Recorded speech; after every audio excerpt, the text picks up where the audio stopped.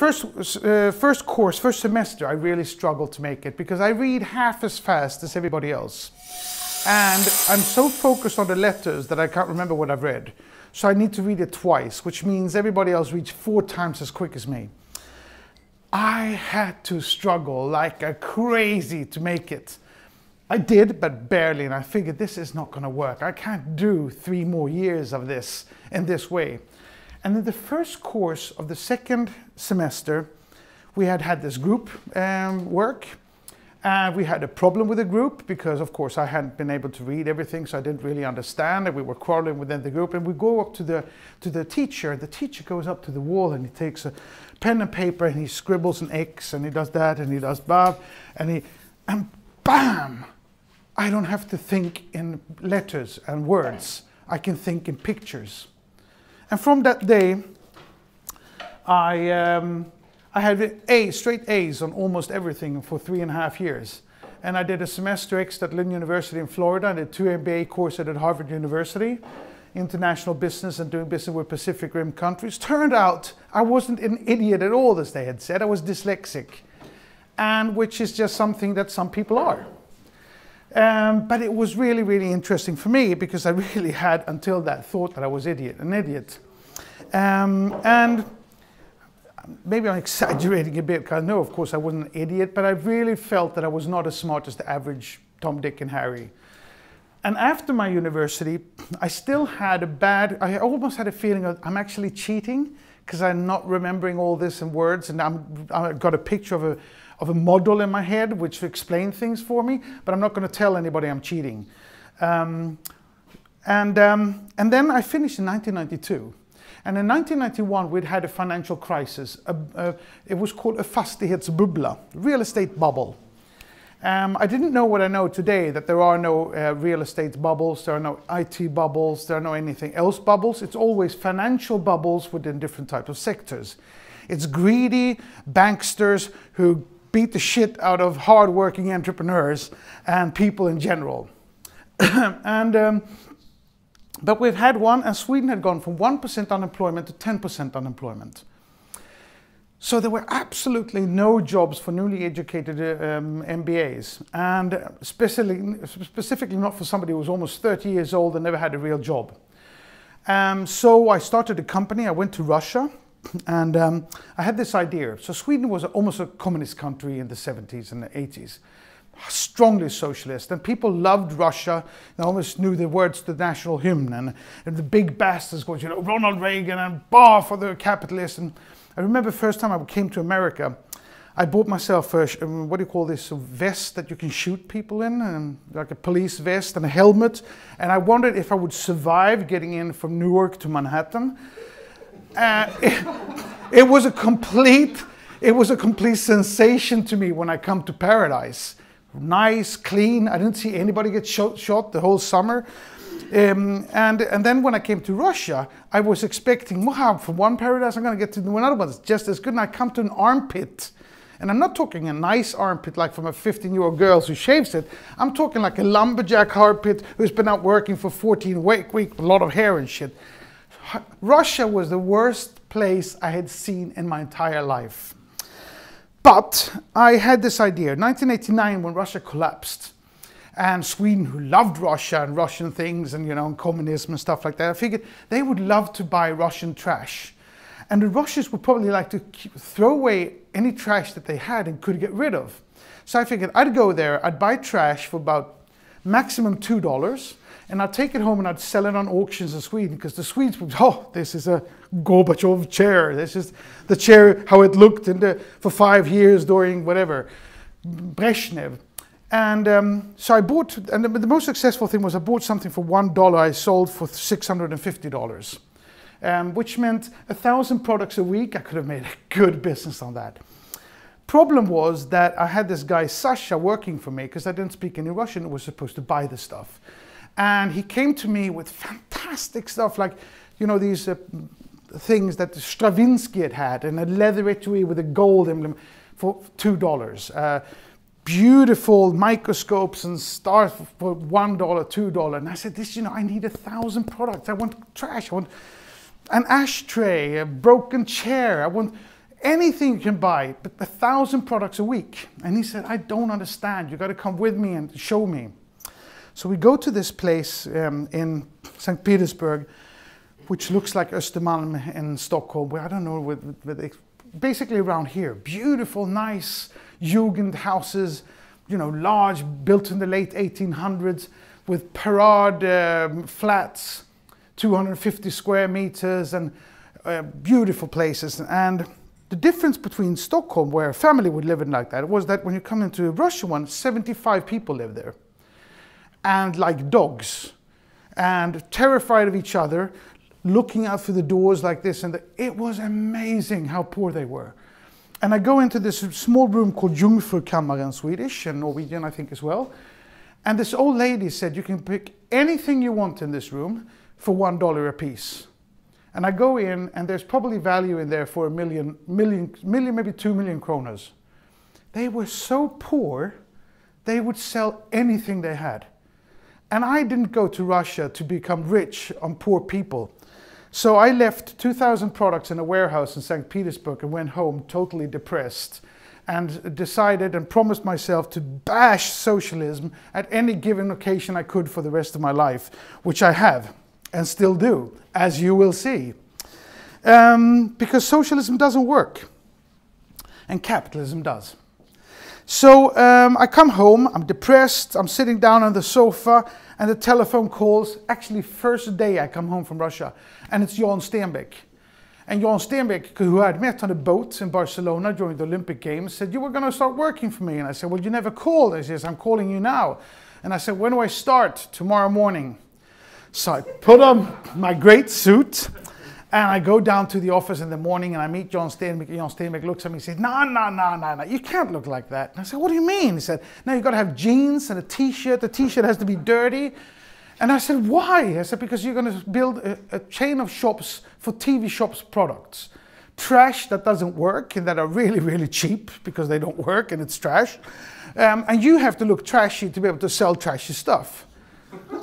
And I went like, I've been studying 4 years. I got 500,000 kronas of student loans. I mean, and now you're going to give me this. And he says, Johan, everybody who starts for me needs to start with carrying beer. And if they're good at that, they can stop off as a CEO for any company I have at the organization. And I figured, life's not fair. And this guy, his name was Stael von Holstein. You know, he was actually a von as well, but with a real one. And his father and Johan had gone to school together, and he went straight into Skeppsbron Art, the head office, and worked with mergers and acquisitions. I had better degrees, I was more ambitious, I was actually smarter too. And he had a much higher salary than me. And there I was in my t-shirt and my shitty jeans. And I said, and this is also really, really, really important. I said, nobody, I'm going to beat von Spret, and nobody I'm going to work 2 hours more than everybody else. I walked first into the office in the morning, and when the last person went home, which was different people every day, I put on the clock stay for another 2 hours. Because I said, nobody is 2 hours smarter than me. So if I worked 2 hours more, I'd win. And my first thing was I was going to build this chain of shop for 3 months. I was finished in 2, and Johan was out traveling. And at the same time, I was sitting, I was sharing office space with the ZTV, which was like MTV, Music Youth Channel. And it was chaotic like crazy. They didn't know what was their target group. They didn't know what type of programs they were going to do. It was just a playground for doing television, because Johan had the license and he didn't know what to do with it. And I hadn't had time to think about it. So I did a marketing plan for it. I said, this is the target group we're going to have. This is how we're going to produce it. And I did all that when he was here. And when he came home, he says, this is great. Now you're the marketing director of ZTV. So, we had 6% penetration in Sweden. And he says, well, your goal is now to get it up to as much as you can in a year. And you have no money to do it. And I said, okay. But it was so much fun because, you know, if Madonna came in for a concert, I'd take her out to Cafe Opera and have champagne with her, and which was great fun. So it was a fantastic job. But I had to be really, really innovative and see how could I get people to actually sign up. Because at that time, it wasn't just plugging in the TV and you put on it and you had all the channels. You actually had somebody sitting behind the TV turning it, and stop, a little bit back. You had to get every channel into the TV. So it was a hassle of making people actually to go through the process of getting through to the TV. So I did crazy stuff. Since we decided it was going to be a youth channel, I worked with RFSU, Redaktionen för sexuell something, whatever, and we gave out condoms. And on one side of the condom packet is a ZTV, and on the other one say, can you get it in? Because, you know, they had to get it in for the window. And hugely successful, spread them out to all universities and high schools in Sweden. This was in the year of the AIDS, so they gave away these condoms they liked doing that. And I also took a baker, and during the weekends, because we didn't have money to send television at the time, Fridays and Saturdays, we took out my office desk, we put in a bed, put up a camera, and we had the baker sleep in my office from Friday afternoon till Monday morning. And he could only leave if he had to go to toilet. He would have to eat pizzas, and he could sit there and watch television. And people would come home and say, have you seen the baker? What baker? He's on television. And they would sit and watch him, you know, and he was lying there, you know, sleeping and scratching, and really fun, crazy. And a lot of the real reality soap operas were actually invented during this period at ZTV, because we wanted to get people to produce content that would engage people and make them look. And we did a 48-hour discussion group with the same panel, which was hilarious, because after 48 hours, they were getting really tired. And we would discuss 48 different subjects, and people could walk in from the streets and participate, sitting in an audience like this. And both major magazines in Sweden, Expressen and Aftonbladet, had the whole löpsedel. I don't know what that's called in English. Flyer.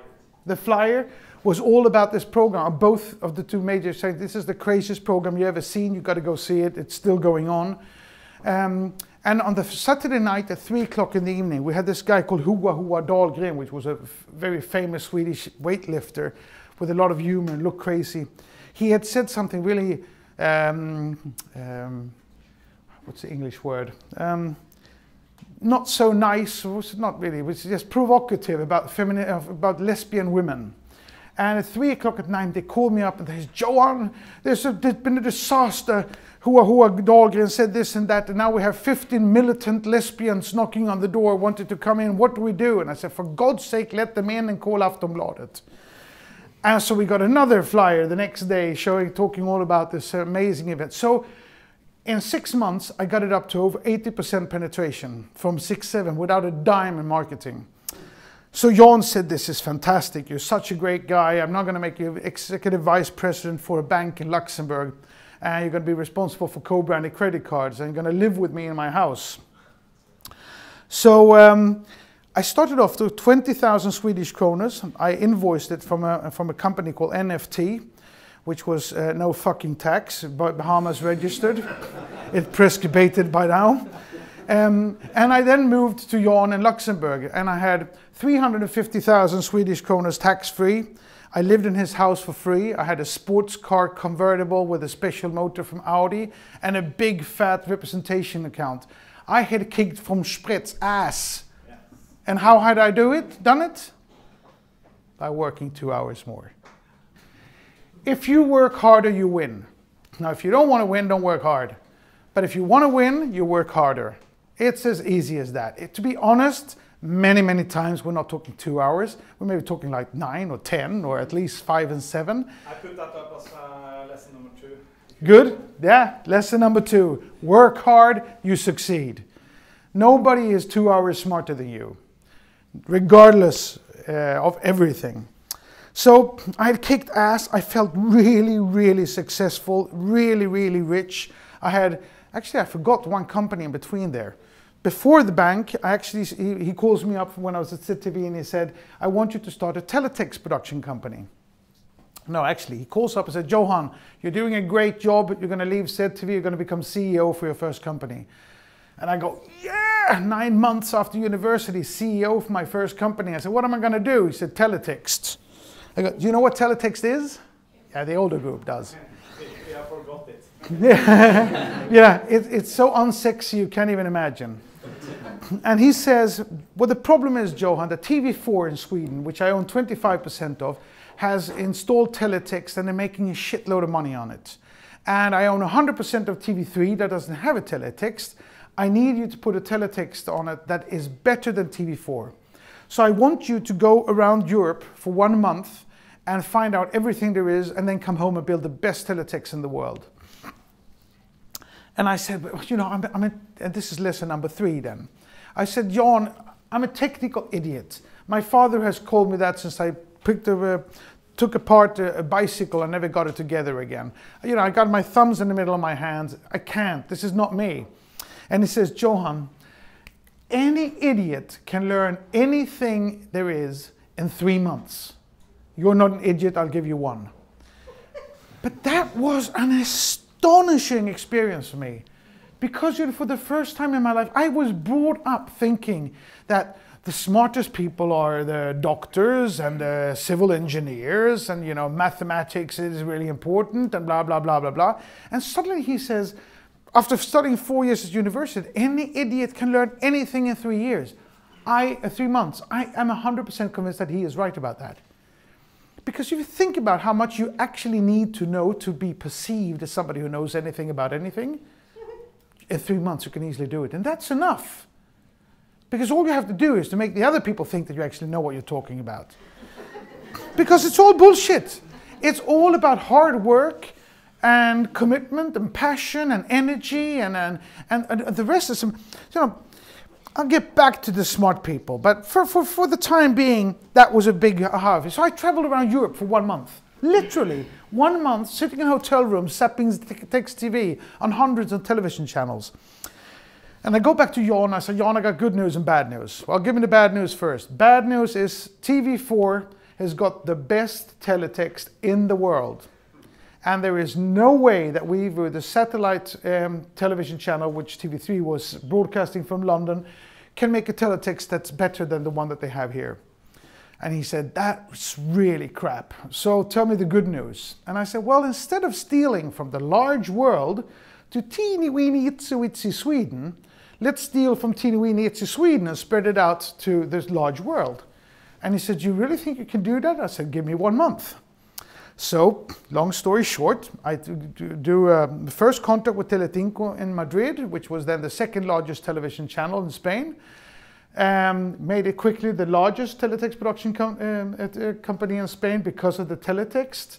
In 6 months, I started teletext production in Norway, Denmark, Sweden, Holland, England, Italy, Germany, and Spain. Built the largest teletext production company in the world, and made 5 million euro profits a year for 10 years, although I was only there for the first year myself. And there was something really interesting there in that process, because of what I learned there was that Sweden had fantastic engineers, really, really good on technology, but fucking no ambition.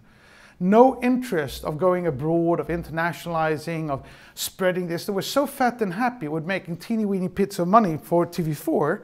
Actually, they probably made quite a couple of million Swedish kroners, but you know, not at all what they could have done if they would have gone international. And so Johan then calls me up, gives me this job in Luxembourg. I become what I thought was really rich and really successful. So Johan and I had been out drinking whiskey a night. We're standing in our underpants in the kitchen, 4 o'clock in the morning. And I say to Johan, I say, Johan, how much money do you need to be rich? You know, I wanted him to tap me on my shoulder and say, Johan, you're rich as hell, you know, because I felt so. And he said, wow, 50 million? That was such a shock to me. I almost fell to the floor. I said, 50 million? Yeah, $50 million. I thought he was talking Swedish kroners. I said, $50 million? What the hell do you want that for? He said, well, you know, you need an apartment in New York, one in Paris, summer house in Saint-Tropez, something in the Alps for skiing, maybe a farm or 2, cars, jewelry on your wife, paintings on the wall, your kids in the right school. It goes fast. I was kind of, you know, like, So in Sweden there's a saying, when you talk to the peasants, you have to talk like a peasant. So, you know, I said to Johan, but Johan, fuck, I want to become rich. How can I ever get $50 million? Then he taps me on my shoulder. He says, Johan, stay with me for 10 years. I'll give you $50 million. That was a great time to resign, wasn't it? So 2 weeks after, I didn't have the balls to do it right then. I had to think about it first. But 2 weeks after I resigned, because I figured, you know, it's not like he's a charity guy. He's not going to give me $10 million or $50 million because he likes me. It means I'm going to bring in $250 million to Kinnevik at least. And if he thinks I'm so good that I can bring in $250 million, I don't need to work for anyone. So I resigned. And I was going to start a company called Speed Ventures, who would benefit from my experience from the teletext company, finding really good Swedish or Scandinavian technology and spreading it out of Europe. So I called my best friend up, Eric Wikström, and I said, Eric, I'm going to start a company that helps companies in Sweden internationalize. And he said, I'm just going to jump off Kinnevik and start a company doing web pages for companies. If you internationalize my company, I'll make you equal partner. And that was a company called Icon Media Lab. And I said to myself, I needed to make more than $50 million in 5 years. I didn't need $50 million. I'd never had that as an ambition in my life before. But because John had said I could get it from him in 10, I needed to do it for myself in 5. It was just a competition against the promise that John had given me. So I went out in our first press release and I said, we were 4 people, we had no money, we had no customers, we had nothing. And I said, we're going to become the largest internet consultancy company in the world, and I'm going to make more than $50 million in 5 years, just to put some pressure on myself. And of course, people laughed at me. And 5 years later, we had 3,500 employees, 32 offices in 21 countries, and was the largest internet consultancy in the world.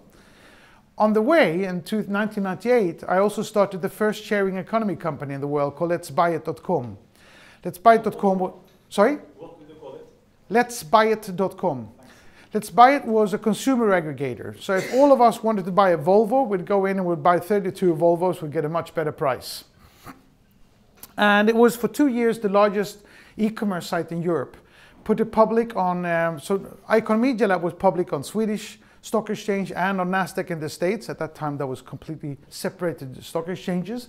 So I actually rang the bell at NASDAQ live on CNN. Company who had a market value of $2 billion. Letsbuyit.com was started in 1998. We put it public in 1999 with 1,000 employees in 10 countries. Had a market cap of $1 billion. And I started a company in 98 called Speed Ventures with some friends that made the largest private placement in Europe in 99, 200 million euros. Was valued at over €1 billion. And I had kicked ass on von Sprettenstein by working a bit harder. And I had my personal value at the end of 1999 was about 6 billion Swedish kronor. So I actually kicked ass on the 50 million that Johan Stael had offered me as well. There's not that many people who's made 6 billion Swedish kronor in 5 years, but there's fucking nobody who's lost it in 6 months. So when the internet bubble burst, I kind of, well, you know, it just poof, and it was all gone. So easy come, easy go, but a lot of fun and a lot of work and a lot of experience during that time. And during that time, I was really, really engaged in bashing socialism in Sweden. It needed to be bashed, and I bashed it really hard. Why? Because Sweden had no entrepreneurship at all. We had more multinational conglomerates than any other country in the world per capita. ABB, Volvo, Saab, Ericsson, Electrolux, endless amounts of them, but absolutely no entrepreneurship at all. In Europe, on average, there was 15% of the population in Europe were entrepreneurs. Only 10% in Sweden. Now, sometimes I ask the audience, say, so how many percentage? What was the difference between Sweden and the rest of Europe? Or they say 5%. But the difference between 10% in Sweden and 15% in Europe is 50% more entrepreneurship in Europe than in Sweden. That is insane. And it's absolutely, it's not that, you know, that just happened. It was created that way. It was created that way by socialism. And because no entrepreneurs, or very few entrepreneurs, are socialists. And socialists want all people in the society to be socialists. So they had made this deal with the Wallenbergs and the others who owned most of the conglomerates because the Wallenbergs didn't want any competition from entrepreneurs. They wanted everybody to work in blue suits and walk to the office and press buttons and pull and then go home and lie on the sofa and watch Tips Extra and then vote red. Everybody was happy. But it's just that we weren't happy. We had the highest suicide rate in the entire world for a decade. We weren't happy. Now it's lesson number, what are we, 5? Up to 3 now. So here's a question that is so obvious, you're all going to accept and agree with me, and when I ask you, nobody's going to know. What is the most beautiful thing, the most fantastic thing in the world? Freedom. A child's smile. Close. You're closer than you're close because it's like freedom. Capitalism. No. But you're closer. What is it you feel for your child? Love. Yes! It's always a girl. Love 3 times. Oh, I didn't hear it. You have to shout. Love is, you're right. It's always a woman who says. Sometimes, yeah. So, love is the most fantastic thing. Everybody agree? No, but somebody, yeah, good. I do agree. But it's not always up here, is it? No. Once more. Love isn't always up here. It's not always peak fantastic. Kids run out in front of cars. It's hard work.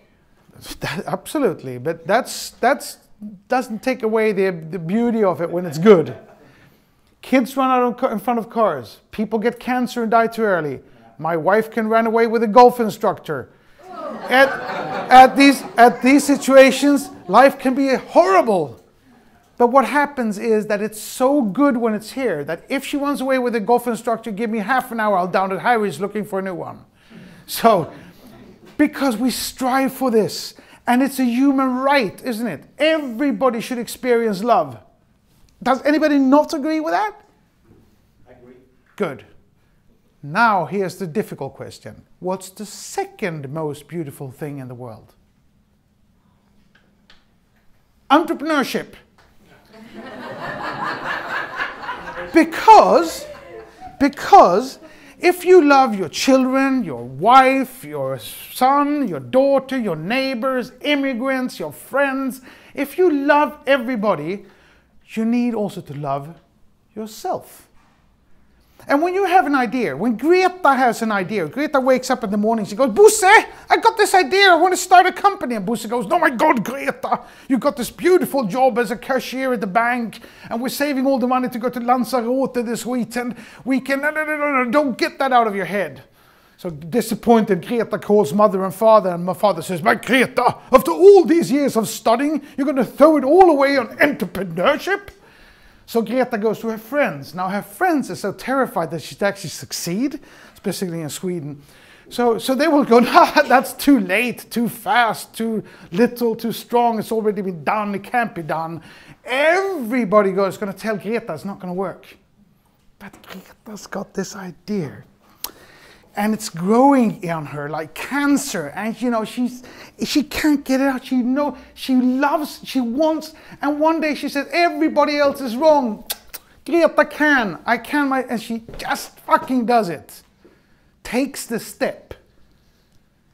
Beautiful, isn't it? Yes. And that's, how many in here are entrepreneurs? Good. Beautiful crowd. Most beautiful people in the world. Because they are the only heroes in society.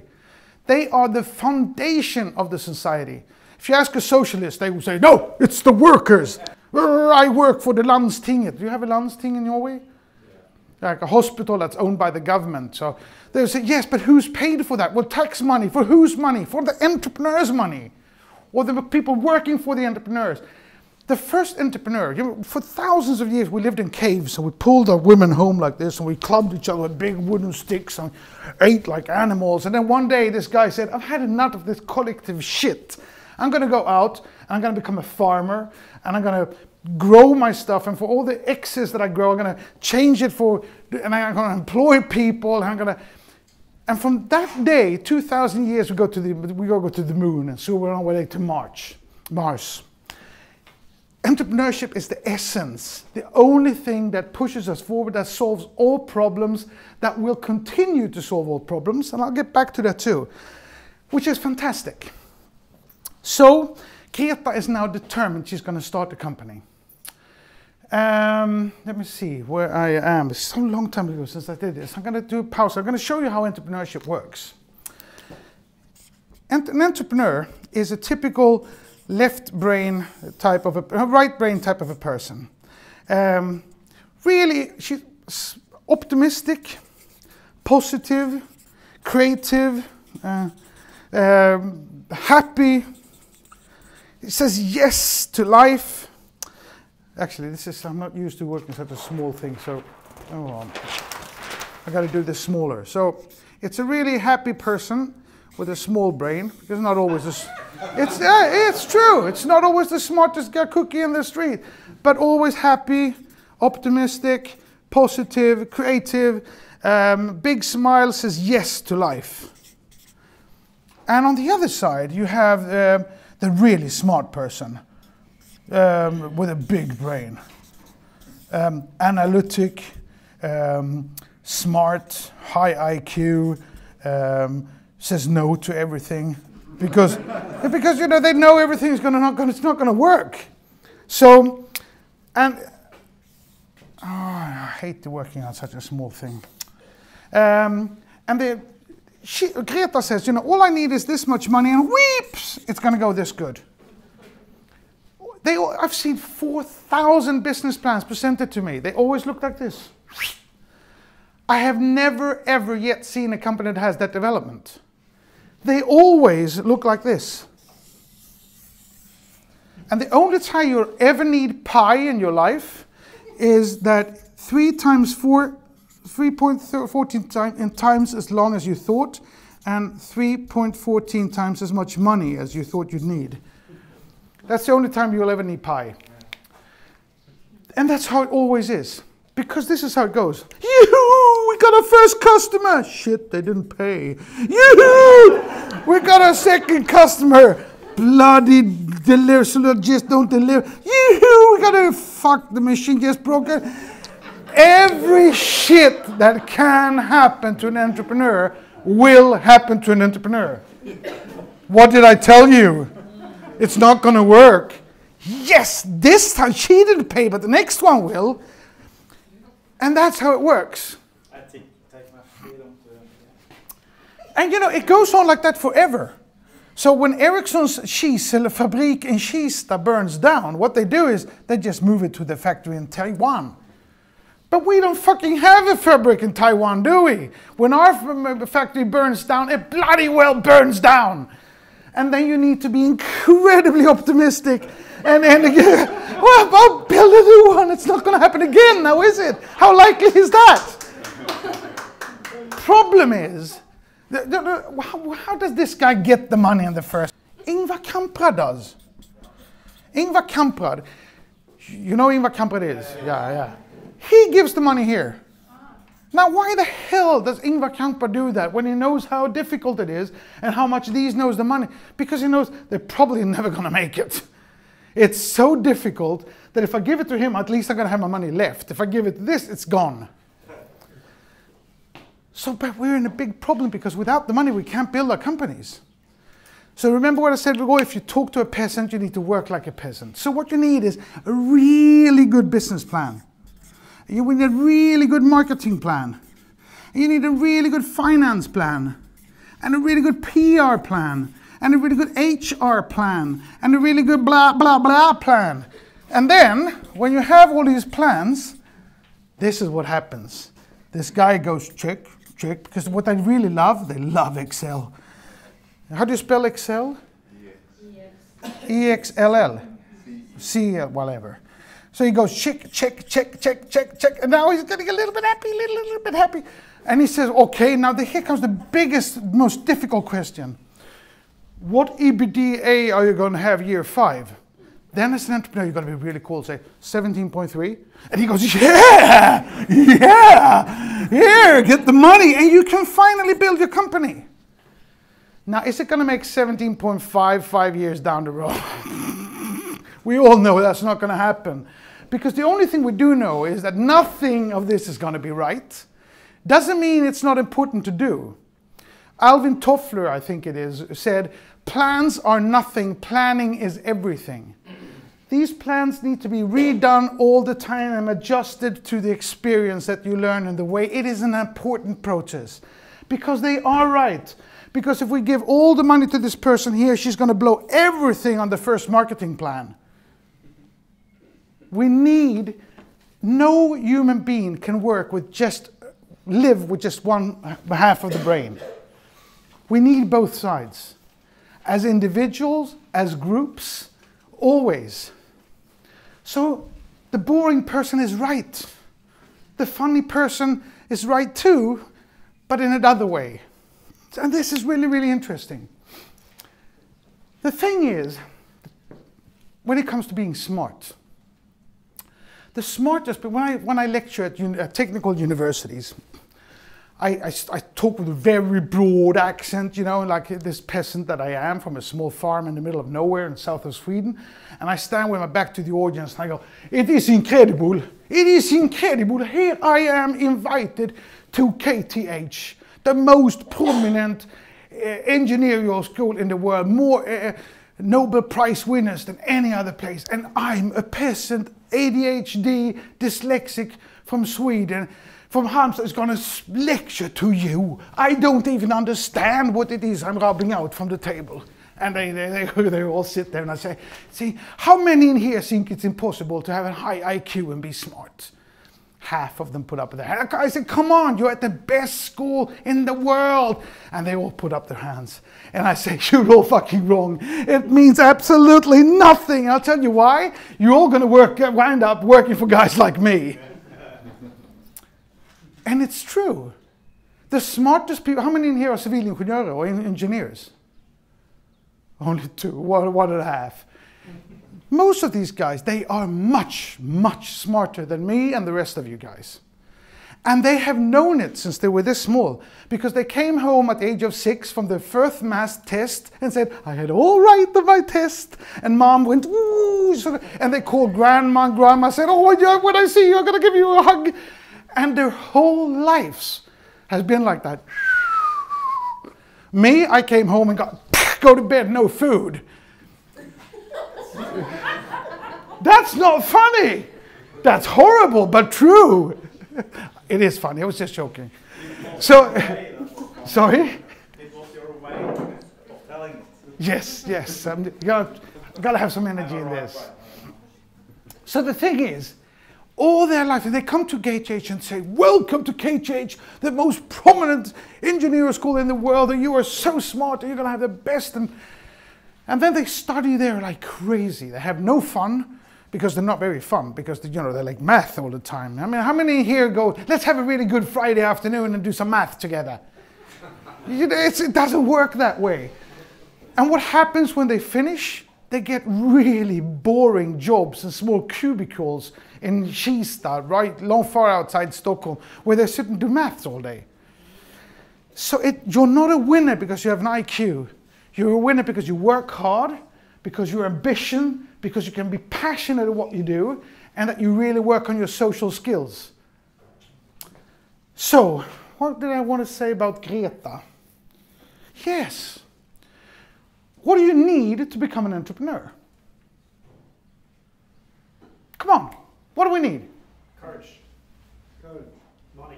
You're right, but it's too early. You're not supposed to guess that right now. You need idea. Yes, you need an idea. Does it need to be a good idea? No. Look, if somebody would have come to me 25 years ago and said, Johan, I got this really good idea. I'm going to sell slalom sticks to women out walking. Well, 25 million pairs of slalom sticks later, there are no stupid ideas. If you can just sell the shit. If you can just get somebody to buy sticks for going out walking. Anything goes. Okay, so how many in here are racists? It's so funny. Both Norway and Sweden has 25% of the voters voting for racist company, and there's never anybody put up their hands when I ask that question. Okay, so no racist, thank God. This is a selective group. Perfect. That's not the reason. Nobody ever puts up their hand when I ask that. Which is good. So then we accept a German, a French, a Norwegian, a Swiss, an Indian have exactly the same amount of ideas, don't they? Because all we need is an idea, and we're just as smart, so there's nobody who has more ideas. Can we agree upon that? Which means we should have had exactly the same amount of entrepreneurship, because all you need is an idea. Are we right? No. Sweden had 10% unemployment and Europe had 15%. 50% more than Sweden. Is Sweden more stupid than other people? Yes. How can I be so stupid to ask that question in Norway? Of course we are. Of course we are. All right, so let me answer that question. No, we're not. He's racist. Yes. No, he was joking. Okay, so in that case, something else is missing. If an idea, if we have the same amount of ideas, but we have 50 or 33% less entrepreneurship in Sweden, something else is missing. What? Initiative. Politics. Belief system. Passion and risk. Mindset. You said it before. Courage. Yes, courage. Because everybody told you can't. Mother and father, your husband, your friends. Somebody thought, but you can always go to the bank. Let's not joke too much here. So everybody's going to tell you can't. Then you need the courage to actually take the step and do it. Greta needs cojones. Okay, well that makes it easy then. That means Swedes are cowards. Genetically born as cowards? No. No, exactly. Well done. Thank you, Norway. We wouldn't have been rowing around the world together with Norwegian Vikings if we were cowards. So what's happened with our guts? Maybe it's the culture. It's been stolen by us by socialism. By the fucking välfärdssystem, which I don't know. What is välfärdssystem in English? Welfare system. By the taking care of, don't believe in yourself, just work and be obedient and do what you're told. And they stole our courage. The jantelov is part of it. That's a socialistic PR theme. They stole it from us and deprived of us the second most beautiful thing in life. The ability and the experience to take personal responsibility for your own financial needs. The ability to go for your dreams and do what you really want. I hate them for that. I went 3.5 years at an MBA educational program in Sweden without ever once hearing the word entrepreneur. It did not exist in the Swedish society. And Johan Stael changed that. He crushed the radio monopoly, the TV monopoly, the media monopoly, the telecommunication monopoly. He killed state-owned monopoly after monopoly after monopoly and just preached entrepreneurship. And I love him for that. And I took on that vow to continue to fight against socialism and spread the evangelism of entrepreneurship, of individual freedom, of the ability to experience the second most beautiful thing in life. So the IT bubble burst in my face. I go skiing for 2 years, as one do. And then I went back to Sweden, and Sweden had gone, because the end of the 90s was fantastic in Sweden. With companies like Icon Media Lab, my own company, Speed Ventures, Spray, which was another successful internet company, Framtidsfabriken, with a number of success, people started dreaming again. You remember Altitude? Altitude, of course. I worked there. Oh, Altitude was, it went from zilch to $1 billion in 2 years. I had options. Congratulations. No, because you didn't get out. Yes, I had 300,000 Swedish crowns. So Yeah. it was a fun ride.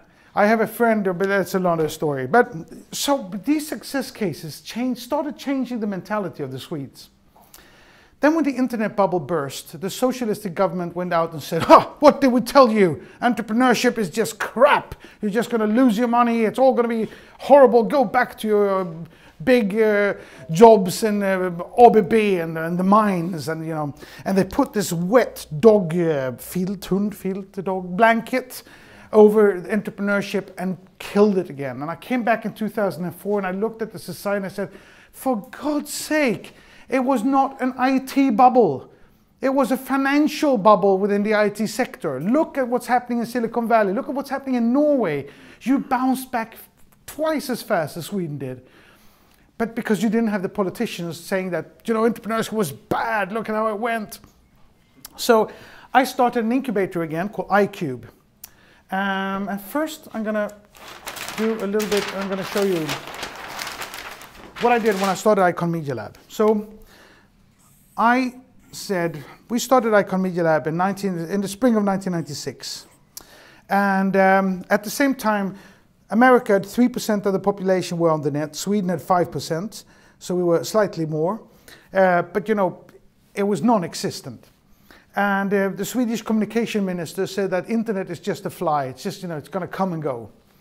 And I said, no, I think the internet's actually gonna go from 3% to 95%. It's gonna go from .com to .mom. And .mom was when my mother was on the net. I said, when my mother is not a big consumer, but when she's on the net, she's gonna be the last one in. And when everybody is there, including my mom, it's going to be a highly strategic product for every company in the entire world. And I said, okay, so if the goal is to get my mother on it, what needs to happen then? And I said, well, at the time, all we had was communication. And I said, well, information. And I said, well, we'll be able to get answers as well, so it will be communication. And then I said, well, once we've added communication, we'll add transaction. And then I said, once we've added transaction, we will probably do integration. We'll integrate into the existing business plans and business systems and processes in order to be able to create more interactive deals, like going into your bank and actually paying your bills. And I call this, and I said, so the next stage there will be participation. Participation. And participation, sorry, it was so long since I did this. Integration would be, we would actually participate, sorry. Never mind, I'll get it right eventually. We said we will participate in the value creation by going into the bank, paying our bills ourselves, actually cutting away one of the people working at the bank doing this. Traditionally, we would stand in a line waiting to have this done for us. We would participate and do this work ourselves, but we would still perceive it as a better service than having to stay waiting in the line to get there. And then we said the next one was when everybody is participating in value creation, it means everybody is going to compete with everybody and everything. So let's say that you're Goodyear, and we call that so now I remember, that's participation. Sorry. That's participation. And then we said, we put 1 star and we said, that was integrated, that was participation. Then we said Star Wars. So we said value creation was when everybody participated in the value creation. So you try to own your customers from cradle to grave. We would make sure that a car company would build a small car for the teenager, larger for the family, a big sub, and then eventually a small car for the retired people. And we said when everybody is participating in this, everybody will compete with everybody. So if Goodyear works with Ford, and Ford and Avis is renting out Fords, it means that Avis is actually a competitor of Michelin tires. Everybody will compete with everybody. We call that Star Wars. Wars. And then we said, at that time, individuals will be totally crashed in the middle because everybody will try to own us. And I said, if everybody owns us because they want to be able to force us to be within their value star, we're going to lose our integrity. And I said, well, digital footprint, we need to own our digital footprint, our digital personas. Our digital identities is not the same as a digital identification. It's actually the identity, who we actually are. And if it's owned by these companies, we'll be enslaved But eventually, we'll actually pull out and we'll make sure that these stars work to our benefit and nothing else. And I call that me star. And then I said, eventually, we'll be able to have a lot of different situations like this, where we will all run our different stars that we are interacting with in different ways, and we'll do we star. We star will be that I will use my discount on Volvo and give it to you for your discount at SAS. And we'll force these stars to work on our premises, because the man, the human, the individual is the important thing in the system, and not the technology. This I did in 1996, which is really interesting because at the time we just had information. So when Google came out in 1998 and said make no evil, they had already started on this part. I call it the most evil company in the history of mankind. In 2002 I invested in a company called A Small World, which was one of the very first social media companies that was successful, because I believed this would be the foundation of a platform which we would own and control ourselves. Then Facebook came along in 2004, and I said, this is going to become the most valuable company in the history of mankind, because they own our souls, our digital souls. And this is now the most evil company in the world, even eviler than Google. I have a tweet from 2009 where I said it's just a matter of time before Google and Facebook determines the outcome of a political election. So I was a fanatic driver against privacy on the net, and I'll get back to that if I have the time. We take the time. So I said that, well, the internet, in order for this to work, technology, obviously, it's a lot about technology. The technology needs to work. But we don't want engineers to decide what's going to be done, because they will do things, nobody's done this one before. Yeah, but why? I don't know. So we needed behavioral scientists who would say, where's the problem? What is it you really need? And then we'd go to the engineer and say, can you actually solve this problem? And then we would need creative people to say, well, how can we educate people to make them understand how it will work? How can we make it funny and intuitive? And then we needed management consultants who would say, how does this play in the overall strategy of the organizations and their overall looking goals? And how can we implement this structure to support that? And then we needed, we call it HCI, with human computer interaction, and we needed project leaders. Because these people, you know, the engineers, they go like this and they don't want to look people in the eye and just send the emails to each other. And the behavioral scientists, you know, they would stand and talk to themselves in a corner and tempting to make suicide. And the creative people would be dressed in black and throwing themselves like a crazy Liv Ullmann in the process. And the management consultant would be extremely boring with the tie, so type of, you know, like never had any fun. When we were climbing trees, they would do math with their father. So all of these people are crazy, like we all are, like we all should be. And we are worthless if we're alone, but fantastic when we're together. So we needed somebody who would actually run and conduct how such a meeting with these weirdos would work. What problem is it we want to solve? Can it be solved? Can we make it intuitive to the other? And can we make money on it? And that was an integration model, a mångfald, what do you call mångfald again? What is mångfald in English? Förstår ni inte på norska heller? Diversity. It's a diversity model.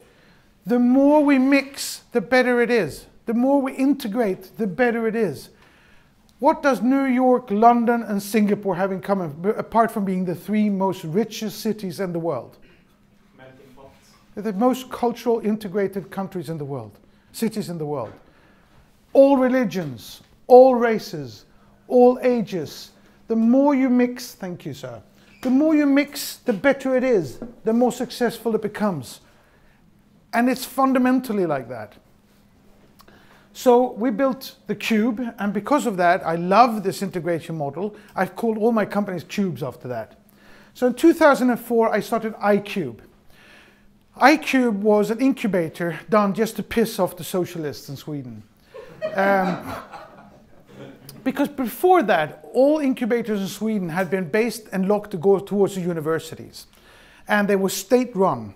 and they would have telecommunication at Telefonplan close to Ericsson. They would have IT in Kista. They would have biochemistry and medtech in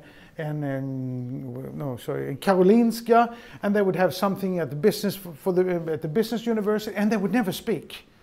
And of course, so far away from the city center where the finance was, that they would never meet the finance guys. So I put my iCube smack in the city center of Stockholm, right where all the businessmen, the finance, the politicians, the creative people, the art directors were, and I combined all of these different types of entrepreneurs from different type of industries, because the fundamental of entrepreneurship is not the technology as such. If all of us are entrepreneurs within telecommunication, we're going to recruit the same people. We probably have the same education and background, so our networks are identical. We're going to recruit the same people. We're going to sell to the same telecommunication operators. We're going to raise money from the same venture capitalists. How much are we going to help each other? We're going to sit like this, you know. We're going to... Instead, if we're all from different type of areas of the city with all different types of backgrounds and interests, our networks combined is huge. And there is no competition because we all need to survive, so we can all help each other instead.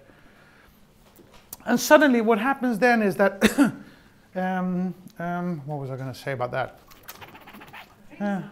Yeah, I'll drink some while I think.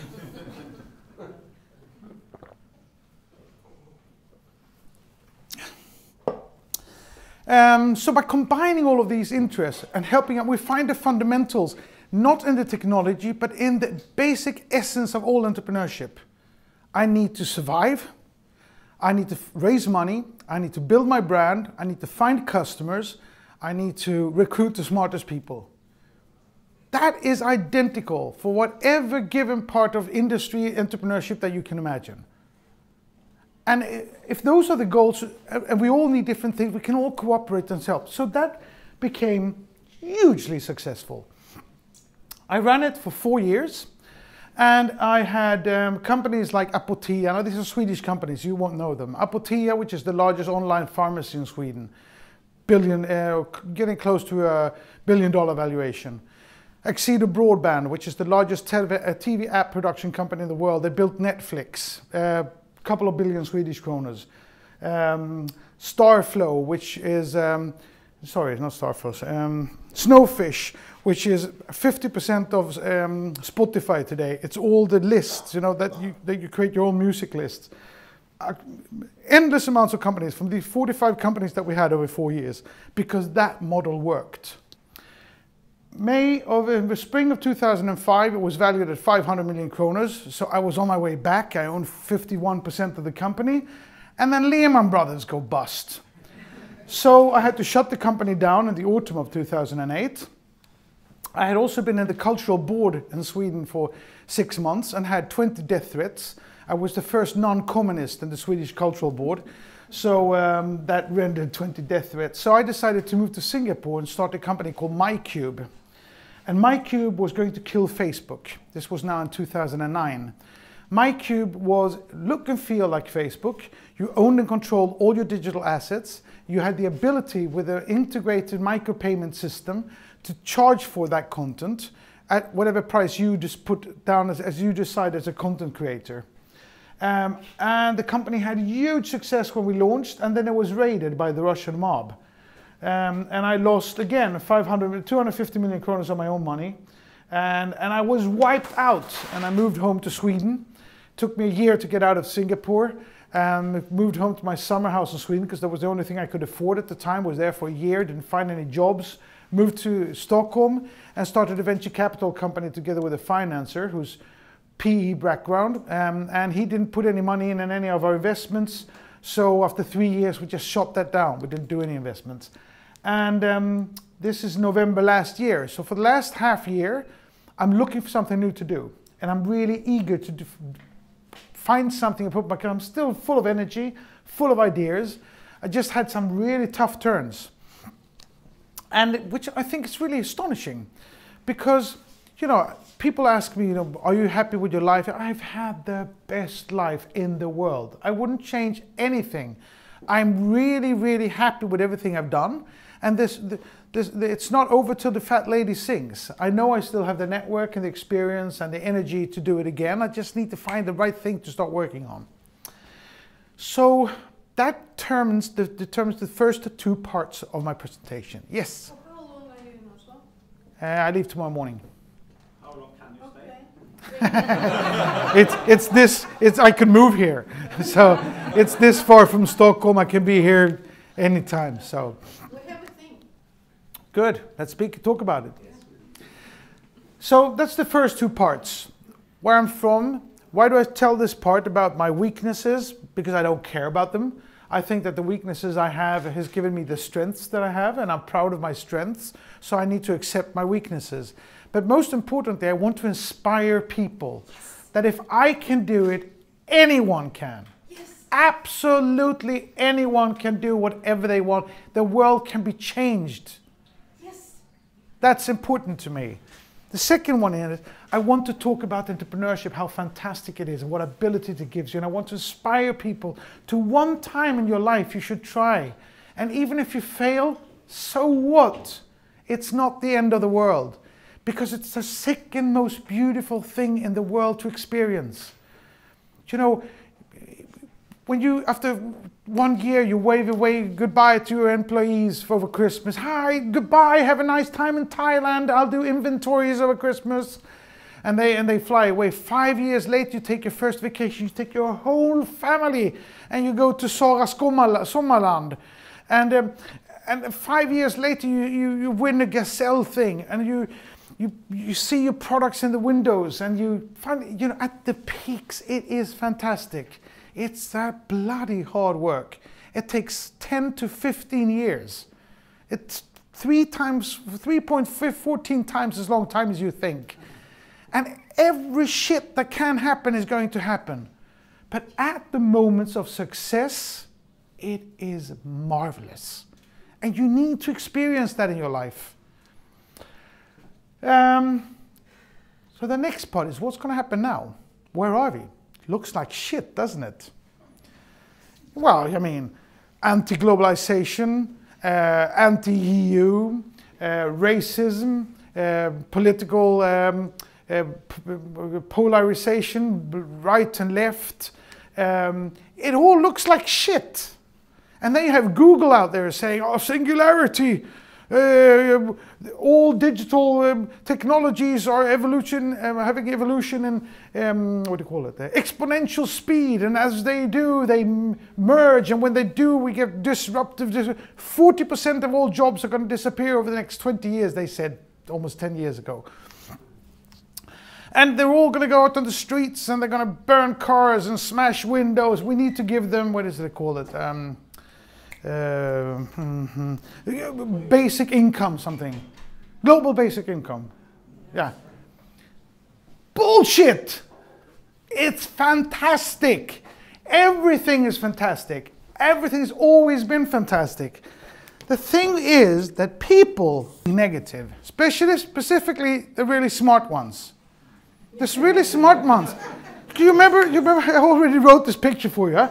They said, it's not going to work. Not going to happen. Now the whole world is cooking. We're all dead. It's just. But since 1750, when the industrialization started, absolutely everything's become better. There was a little here, the Second World War, 6 years. You know, it doesn't even show. Everything has become better. We live longer, we eat better, we don't get sick, kids don't die, everybody gets education, and you know, everything is fantastic. And all the time here, they've been saying, well, now Digerdöden is going to kill us all, and now Napoleon's going to kill us all, and now this is going to kill us now, and now there is, you know, there's no winter for 2 years, and now it's the computers, now it's, do you know, with the löpande band, what do you call these? Conveyor belt. Sorry? Conveyor belt. Conveyor belts. When the conveyor belt came, that's what gave us socialism and unions. Do you know what the word sabotage comes from? Sabot. Sabot is a wooden cloth that workers in French used to have. And they threw their wooden cloth into the machines to destroy them. French people. French people, yes. And they wanted, it's always the French. And they wanted the machines to break so that they could save their jobs. And then they started unions and socialism because they said, now with industrialization, we're all going to lose our jobs. It's all going to be horrible. And then we had, what was it? PC. Now we're all going to die. And then was internet. And now it's singularity. But you know what? Statistically, I am right, and they are wrong. Human beings have an amazing ability to become creative and surprise people and surprise ourselves and to solve problems. Every problem the human beings ever had has been solved. Everything since 1750 has become better. Now, I remember in the 70s, they said, well, first of all, we're all going to die because of nuclear power. Not to mention how much we were going to die over nuclear wars that we were going to have. And then all the forest in Germany was sick and dying. There would be no trees in Germany. Have you gone through the jungle of Germany lately? Then we had the ozone layer. We were all going to burn. It was all going to burn. All going to burn. There is no ozone problem anymore. We solve everything. Well, I'm not talking inside environment or environment work spaces. I'm talking about the environment outside. It's the only one detail that's worse since 1750. I think he's completely wrong in that. I think it's absolutely man-made and that we have a huge problem with it. But we will solve it. I think Greta Thunberg, the Swedish 15-year-old who's at every cover of every newspaper there is in the world right now, she's completely wrong in the fact that she said we shouldn't fly anymore. Of course we should fly. The more money Norwegian and SAS does, the more money they have to actually pay for the development that Boeing and Airbus needs to do in order to be able to create planes that will actually make a difference in the future. If we do not progress, we're dead. Because we're 10 or 20 million people in Northern Europe. It's a piss in the bucket compared to 1.3 billion Chinese, 1.3 billion Indians, 1.whatever billions rest of the Asia, and then another billion in Africa, and almost a billion in South America.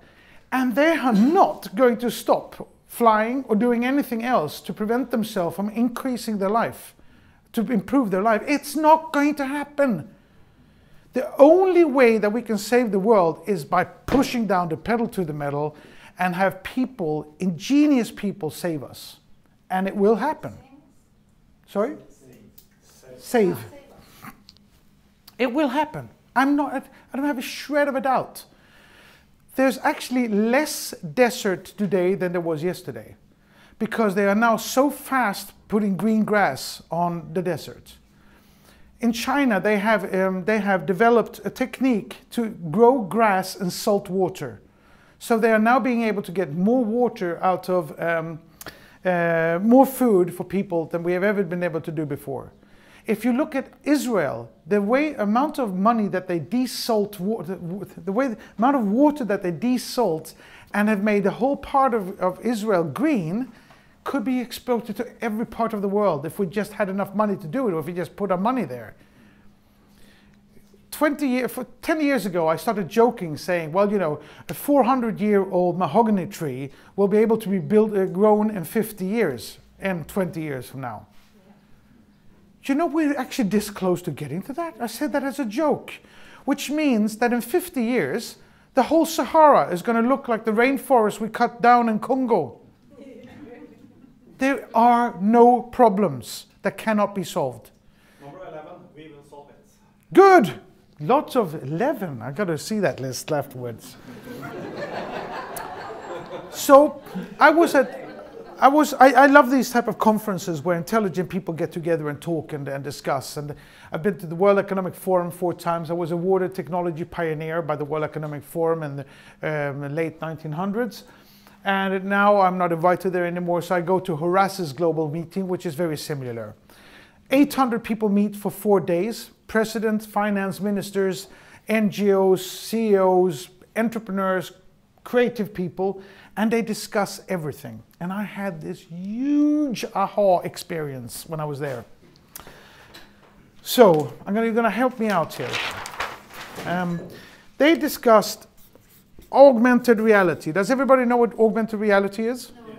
No. Augmented reality is, for instance, you watch a movie, you stop the movie because you like the dress that your girl has, and you buy the dress, and then you continue watching the movie. Then you have virtual reality. Everybody knows what virtual reality is? Yes. And then you have IoT. Everybody knows what IoT is? No. Internet of Things. You can actually check what you have in your refrigerator over your telephone. Then you have AI, artificial intelligence. Everybody knows what it is. And machine learning. Everybody understands that. Then we have open source. We have SaaS, we have, what else? We have G5, 5G, sorry, my dyslexia. 5G, we have cloud, any other major technical parts? Blockchain, of course, blockchain and crypto. Anything else? Good, good. Sorry? So it's mixed realities when you mention AR. Yeah, but this is good that you can come up with it, because this is exactly what happened. So 800 people discuss politics first. All fields of politics all looks like shit. Then they start talking about technology, and they say all of this technology, they all tried everything of this. They all know enough of it to discuss it. Average age is probably 60. So I'm just below that 60 years age medium of the group. And they discuss all of this. And they say all of these technologies are having exponential development. And as they do, they actually merge. And when they merge, they have disruptive structures that happen. And that's what will create singularity problems. That's why 40% of all jobs are going to disappear. The biggest threat they see right now is that in 7-8 years, give or take, it's going to be prohibited to work as a transporter in the States. Because people driving lorries or school buses or whatever else, they fall asleep, they take a whiskey, they watch their SMS, and they have accidents, and they can only work for 8 hours a day. 7-8 years from now, it's all going to be automatically driven transport vehicles that goes 24 hours a day and never drives on, never falls asleep and never drives on a kid. There's the largest group of employers in America. 6 million people are going to lose their jobs in one day. And this is just one area of industry. Right now, the whole retail industry is actually experiencing a Kodak moment. And which is going to be much, much worse than what the retailers and the analytics at the banks understand today. Are there any bankers in here? 1, 2, 3.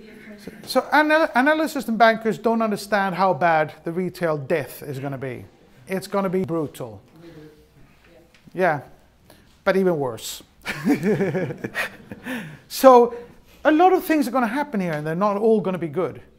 I said before that everything has become better, absolutely, without any doubt, but not for everybody. And that's important to understand. If you lose your job as a truck driver, you might never get a new job, which means the world probably just became this bad. But it's better for everybody, because we're not going to be run over by somebody who's been driving and stuff like that. So, and this is important. So, one technology is missing here. 3D. Sorry? 3D printing. No, I can put 3D printing here as well, but no, 3D printing is not the one. Automatization is just everywhere. Cyber implantations. You could put that in here. It's machine learning. AGI, AI, general intelligence, and neural intelligence. That wasn't discussed, but it's not the one I'm looking for. This is you don't need to guess anymore. I'm going to tell you. Video gaming. Amazingly important. How can they miss that? I'll tell you why. Because they've never tried it. And why haven't they tried it? Because they can't. How many in here plays CSGO, PUBG, World of Warcraft, LOL, or any of these games?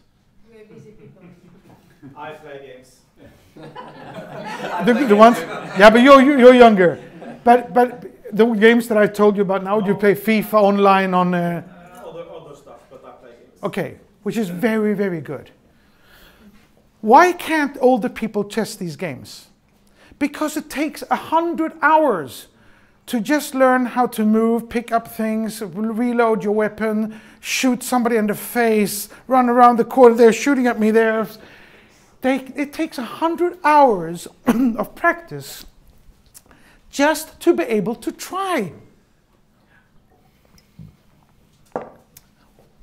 Why is that important? Because they don't understand, one, how incredibly difficult it is. Two, how amazingly fun it is. Three, how incredibly addictive it is. Four, how pacifying it can become. Sorry? Socialism. Pacifying. No, but you know, we don't want 6 million truck drivers on the streets in yellow vests, burning cars and sort of throwing down. We want them occupied with something. So, and if they're having fun, and then 5, here's the most important one, you can make money. Big money, but in a way nobody's really understood yet. So, what do we know about blockchain and Bitcoin? How much dollars are there in Bitcoins today? Billions? How many billions? $256 billion. $256 billion. That is 50% of the Norwegian GDP. Actually more. Built up and it took Norwegians, 6-7 million Norwegians, 2,000 years to build. It's taken the blockchain 10 years. And 95-99% of Norwegian GDP is in real estate, forest, and has nothing to. It is $256 billion liquid. It is insane amount of money. Who's got this money? Do you believe in Bitcoin? I can get back to that. Just curious. You can't kill $256 billion. It's not a matter of believing. It's just a matter of accepting the fact it's there and it's never going to go away. Never going to go away. I can guarantee you it's going to become much more than $256 billion, but then it might die. But because if somebody moves it over to something else, if there's some other development. But I am as sure about cryptocurrencies as I was about the internet in 1994. Let's say that no Norwegians or Swedes need it. We have had a 20% deflation over the last 2 years because of socialism. But Norwegian krona is strong like hell, you don't need it. But what about the guys in Zimbabwe? Or the people in Argentina or Venezuela? They need bitcoins and they will have it. Or India or China. Do you know China, they haven't changed any laws in China for 30 years. Do you know why? What they do is they just don't enforce the laws. Now the interesting thing with that is that every Chinese, absolutely 100% of every Chinese has broken the law. Which means that the Chinese government can go any day up to any Chinese and put them away. How many in here knows the name of the Chinese president? 1, 2. Ah, cheat. So 3, 4 people. Of the biggest country in the world. How many here can name the name of one Chinese athlete, movie star, pop singer, businessman? I have one back there who is incredibly smart. But 99% of the population in the world has no clue. Which means that, well, we know Jack Ma of Alibaba, we know the other Ma of Tencent, but that's basically all other businessmen. They just suddenly disappear. A lot of them just disappear. And nobody understands, nobody knows, we don't read about it because nobody knows about China. Do they need bitcoins? Sorry? Absolutely. But back to the $256 billion. Who's got this money? Where are they? Who's got $256 billion? Well, ultra-libertarians. People who have Ayn Rand as God and Atlas Shrugged as a Bible. You should wear a gun so that you can protect yourself from other people's wearing guns.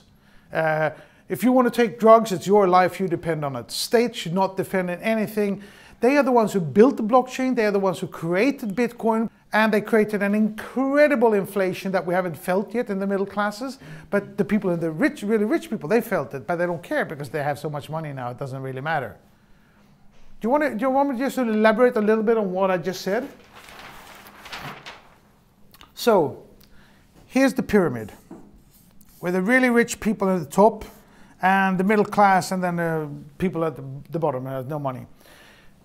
The states pushes in billions of dollars into the system and to the banks. And they say, you've got to push liquidity into the markets. So we give you this money. We save the banks by giving them liquidity. The bank said, put the liquidity into the markets. And they say, okay, we're going to give it out to everybody who can show that they have assets they can borrow against. So you have 1 billion in real estate, you borrow 1 billion, and you invest that at a 10% increase because of the liquidity. Everything's been going crazy for 12 years. So they make 12 years, 10% a year, interest on interest.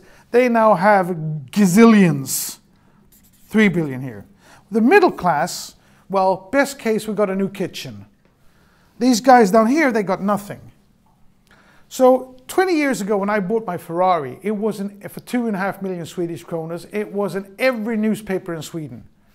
Today they sell 600 Ferraris, Maseratis, McLarens and whatever for over 6 million kroners a year in Sweden. When we went out and really celebrated hard, we went down to the restaurant, we drank Moët de Chardon.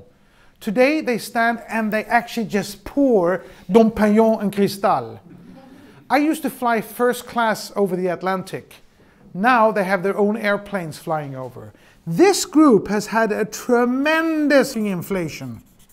I bought a house in Verbier for 40 million Swedish kroners. I sold it for 40 million kroners. It costs 250 million today.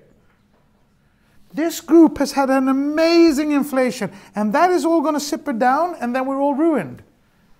And the libertarians know this. They said, we're not going to have any governments that bails out the banks who are the crooks that created the problem in the first place, give the money to the people who definitely don't need it. So they wanted a currency that they controlled, that there would be no inflation, that they did not know ahead of that would be. So it's impossible to stop. These guys now sit on a huge amount of money. The second group are the witches. Who are the witches? 20 years ago, they played World of Warcraft. They dressed in black suits, painted their nails black hair, and they played role games on the streets. And then they went home with the computers and they played more World of Warcraft. And they bought a digital knife for $100 that they 2 weeks later sold for $500 million, for $500. They were the first ones to understand that you can make real money on digital value creation. And that is huge. Because when the group of people that talk about, they talk slightly about gamification. You know, we need to have gamification, but they don't fundamentally understand what it means because they don't really play these games. But when you do, when you integrate all this, when you integrate video gaming in all of these, you'll find tens of thousands of jobs creating billions of value, real value, in the real system. Because what's happened also between people, with individuals, is that we have before and after 2000. We are digital immigrants and they are digital natives. And I can tell you, what do you call them? Psychologists in my age say that human beings cannot do simultaneous work. We can't do different things at the same time. But I've also been told since I was a kid that we only use 4% of our brain capacity. The rest of our brain is not really functioning, and we don't really need it. Of course, we need it where it is, but we don't really use it. I can promise you that my kids can do simultaneous. They really can do several different things simultaneously. I am 100% sure that the kids of this generation, their brains have mutated. Indigo children. Sorry? They have the name Indigo children. Indigo children. They have more than 4% capacity of their brains. And they experience their digital lives as true as we experience ours. Because I have, in the last 2 years, I've spent maybe 300 hours learning to play PUBG. PUBG is Players Unknown Battlegrounds. I'm worthless. Because playing video games, you become improved until you're 21. You can keep it until you're 24. After 24, you get worse and worse and worse. At the age of 56, it's impossible. But I have been committed to, I'm going to learn enough to be able to play with my kids. They're 18 and 20. So you can play 4 people together against other 4 groups of people, which means we always take in a 4th person. Could be a Chinese, Ukrainian, a Polish, French. And when they interact with them, I've come to the understanding that their digital experience of life is absolutely as real to them as our meeting is here. We say that you've got to go out and play, you've got to meet people, that's always going to... No. My grandmother told my mother, you can't sit with the radio all day, bloody rock and roll. My mother said to me, Johan, you can't sit by the television all day, and I hate this boonka boonka boonka boonka. And I scream to my kids, you can't sit by your computer. It's evolution. And the evolution that these guys have gone through is the world has always become better because the younger generations are always better. We know that we're better than our parents. We treat them as kids at the end because we know we're so much better. It's difficult for us, though, to accept the fact that our kids are better than us. But they are. And the future is saved through them.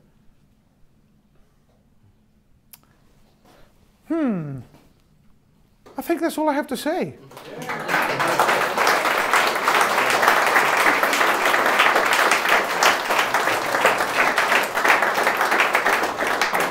Don't forget to Twitter, LinkedIn, and whatever else if you like this.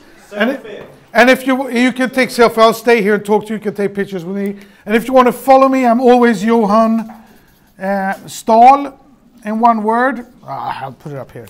On Instagram and whatever else, Snapchat.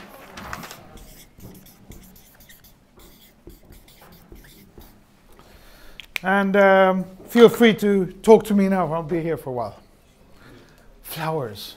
Thank you. Thank you for coming. Thank you very much. Thanks. Thank you. Tack. Tack. Nöjd? Otroligt bra, fantastiskt. Tack ska du ha. Du är en stjärna. Du är en stjärna. Tack. Thank you. So thank you very much to Johan Stael von Holstein.